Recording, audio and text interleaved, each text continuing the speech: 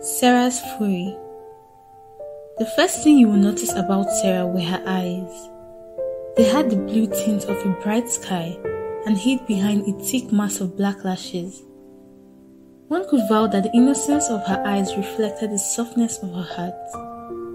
It lit with warmth and spoke many deep emotions. She had thin lips that looked like a perfect slit on her spotless oval face. At 5'4", she had slender legs that carried her thin body with grace and elegance. To say she was beautiful is actually an understatement. Sarah attracted stares from acquaintances and strangers alike. To accentuate her beauty, her choices of gowns, she almost always wears one, where all were always fitted and never revealing. Modest is the word for her signature dresses.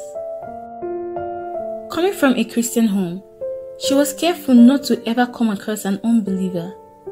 Sarah and her brother Samuel were raised by their single mom.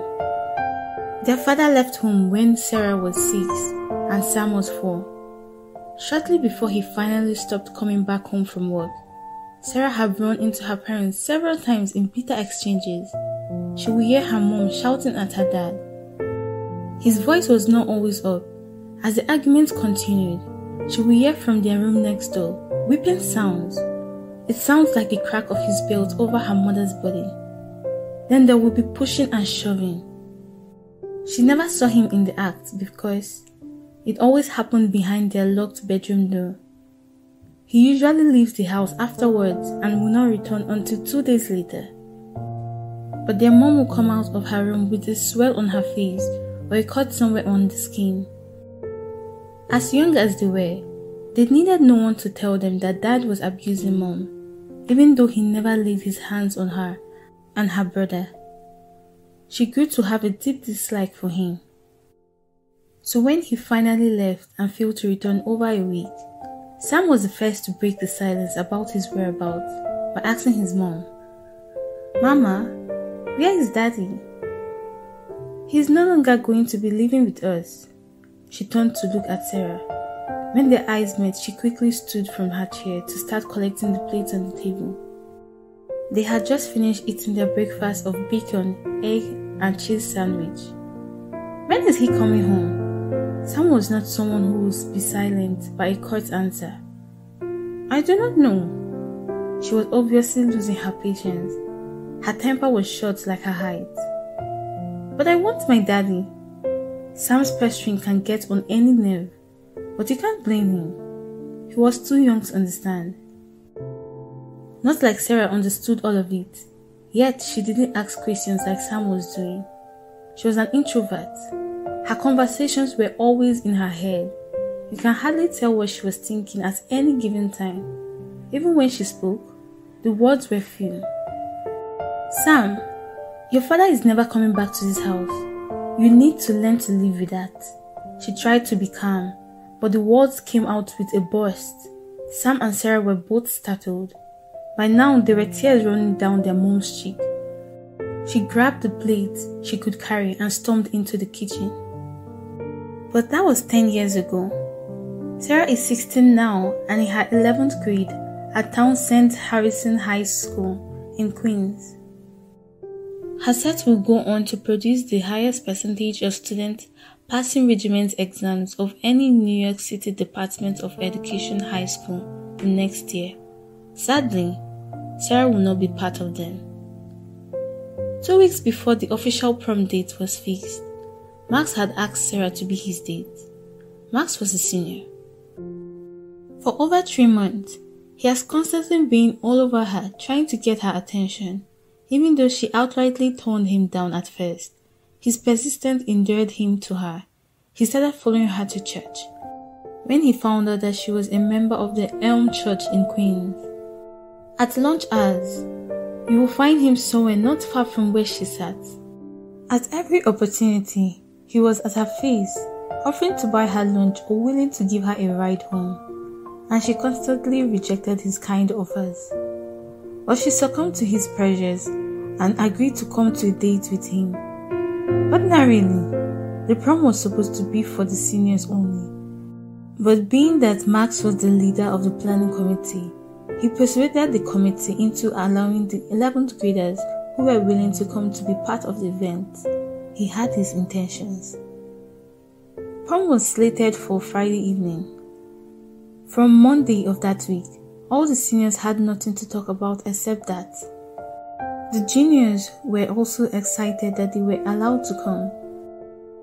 Along every corridor and in the hallways, groups and in pairs discussed who was coming with whom and what kind of gown or tuxedo they were going to wear. It took a lot of convincing and promising before Sarah's mom finally agreed to allow her attend the prom night. It's not your prom. Why are they even asking you guys to be part of it? It's nothing, Mom. They just want us to be in the fun with them. I want you coming home straight afterwards. No going to anybody's house for no party. Alright, Mom, I promise. On Thursday afternoon, Sarah was waiting for her brother to round up practice at the gymnasium when Catherine and her clique walked up to her. She was so engrossed with the novel she was reading that she didn't notice them walk up to the benches to meet her. So, it was you who schemed to get the approval of the school authority to allow 12th graders ruin a prom night, right? Boyfriend stealer. Catherine was rumored to be having a crush on Max and was hoping that she would be his date for the prom. When Sarah lifted her face off the book, she was met with cold stares from 5 angry faces. The word boyfriend stealer angered her. Excuse me, what did you say? She called you a boyfriend stealer. What are you going to do about it, egghead? It was Chloe that responded. As she said that, she pushed the back of Sarah's head with her index fingers. Except Sarah's mom and her brother, nobody knew that hidden behind Sarah's beauty was a terrible temper. She could be icked by the slightest provocation. And when it happened, you could see her visibly shaken, with fury boiling inside her. Even though she tried to keep it under control, it sometimes flared up. But that's usually at home. And now someone has pushed her to the wall. A hard blow landed on Chloe's jaw, just as the words she was uttering were barely out of her mouth. Sarah had balled her fingers into a fist almost impulsively and drove them through Chloe's jaw. As Chloe tried to steady herself from the impact of the blow, she slipped and fell, with her head landing on one of the railings of the bleachers with a thud.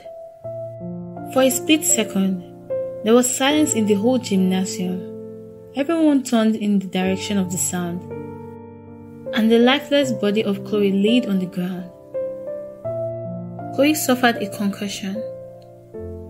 The doctors confessed that if not for the timely arrival of the ambulance, she would have died. Because she was a juvenile, Sarah was sentenced to 7 months in New York City Department of Corrections. She was also expelled from Townsend's High. On the day she was meeting with the detention officer in the office, a frame hanging directly over his head read, "Be quick to listen, slow to speak, and slow to anger." These were the words from James chapter 1 verse 19. As Sarah read them, a river of burning tears flowed down from her lovely eyes.